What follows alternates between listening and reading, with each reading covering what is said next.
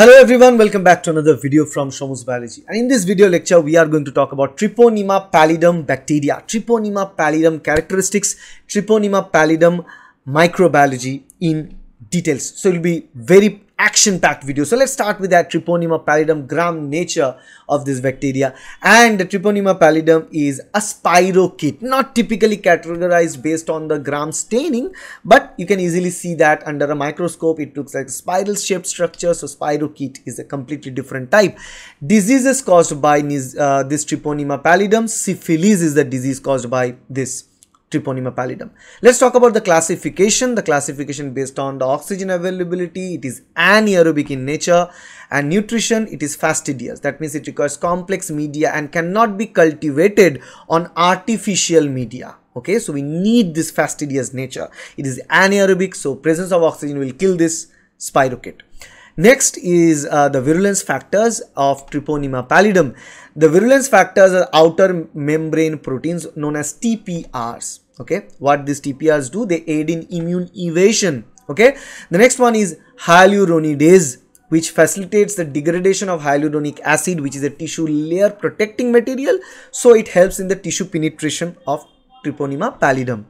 The next one here is the other parameter, that is incubation period. Treponema pallidum has a near about incubation period that ranges from 10 days to 90 days in case of primary syphilis infection. The next parameter that we want to discuss is antibiotic susceptibility. What antibiotic can kill this Treponema pallidum? Highly susceptible against some antibiotics like penicillin and doxycycline. Both the antibiotics work very well against Treponema pallidum.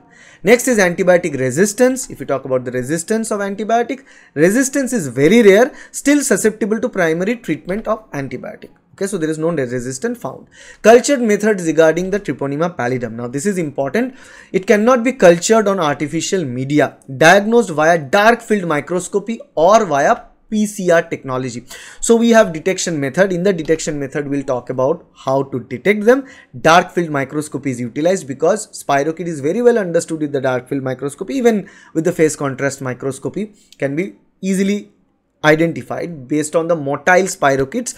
Under this dark field microscopy, in leaving the spirochetes, you can easily find out from the sample, patient sample. Serological tests are there like RPR test and FTA-ABS tests are out there, which can still detect the antibodies produced against the Treponema pallidum spirochete. Okay, and we have PCR, polymerase chain reaction, that can detect the specific DNA portion of Treponema pallidum, and that can have a confirmatory test. So these are all important features of Treponema pallidum or spirochete for syphilis infection.